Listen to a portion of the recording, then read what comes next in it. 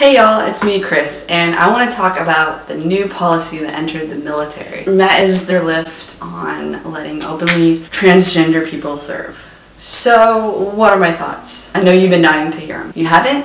That's a little awkward, but I'm going to give it to you anyway.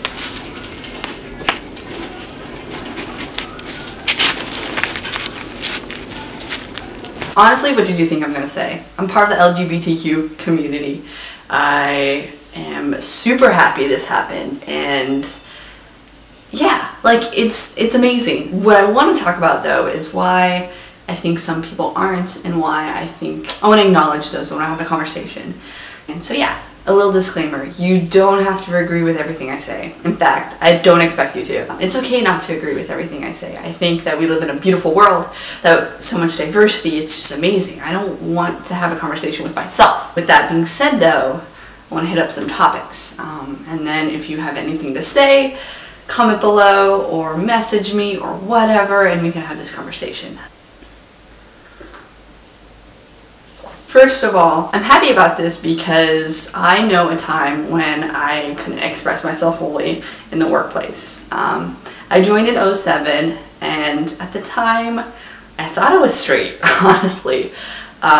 Or asexual, but that's a whole nother topic. I came in, thought I was straight, and then bam, when I was 19 and I was already in the service, I discovered myself. I let myself have a deep conversation with myself, let my internalized homophobia let go and just be okay. And I know that for the first couple years where I couldn't express that at the workplace, it was tough. I was not as open with my coworkers, especially when relationships, and back then they were pretty sometimes rough, or even like on the happy moments too. I couldn't express to my coworkers on how I felt. That created a barrier. So I think that people who are open and honest at work and that have a space that they can be will do better work. I know that there were some days where I'd have a bad fight with an ex or something. I would go and work all mopey, and they'd ask like, what's wrong? And I couldn't be like, well, you know, me and the girlfriend had a fight or something.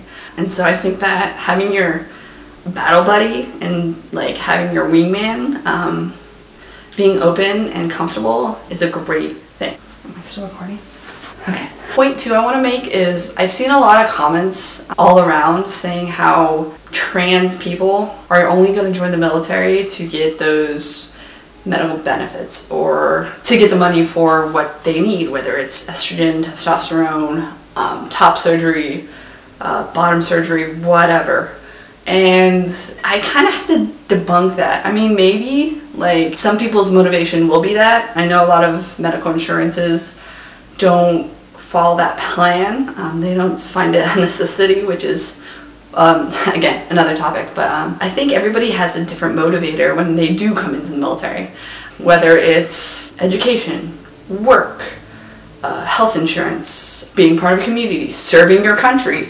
I don't think that someone's motivator should make them any less being able to be who they are, essentially. I know my motivator was to be part of a community that's bigger than myself, serve my country, education, because I knew I couldn't pay for it by myself, and health insurance, and I just needed a job right out of high school. So those are my motivators, but does that make me any less of an airman? Or I don't think so.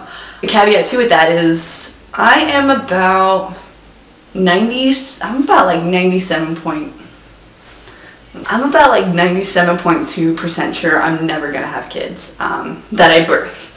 Yeah. For me to say like some women's motivators to stay in the military or to join the military is to be able to have their pregnancy paid for, paid leave, whatever. Like, should I get pissed about that? No, that's just part of the process. That's just who they are. That's their life choice. That's who they want to be and who they feel their identity is, and just all that.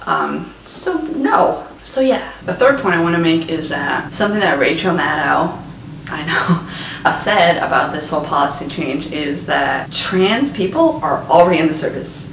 Just like when the ADT, Don't Ask, Don't Tell, was lifted, gay people were already in the service. They were already serving, already retired, already got out, already affiliated with. And so you probably know of someone or ran across them during like some sort of something or something, but they're in the service. So this isn't gonna create an influx of trans people to come in. And on the flip side, if it does, they get to serve their country, which is just an amazing thing to me. So one thing I want to mention that's kind of not negative, but I want to tread lightly. I want to make sure that this is done right. I want to make sure that regulations that educate people on kind of like the do's and don'ts. I don't think there's a lot of education around that. So to have that in the workplace is important, especially if you know that a troop is coming who is openly trans. And then also how to navigate through that. I don't know everything.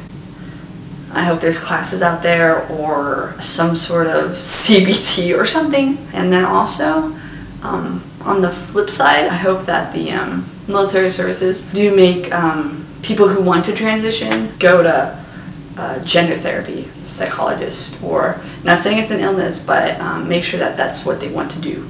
This is an amazing time to be alive, and I'm super excited, and yeah. And which is funny because the main issue that I have with the military, Air Force specifically, doesn't have to do with gender regulations. It's the fact that in mess dress, females have to wear a skirt, and I do not look good in a skirt.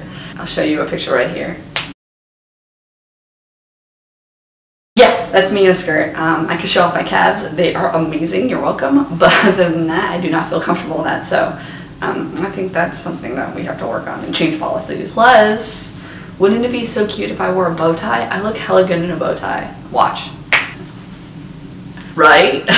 So yeah, bigger strides, bigger steps. So happy. Have a great day. Thanks for listening.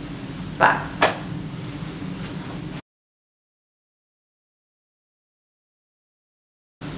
Sure is like hella wrinkly, but I don't care.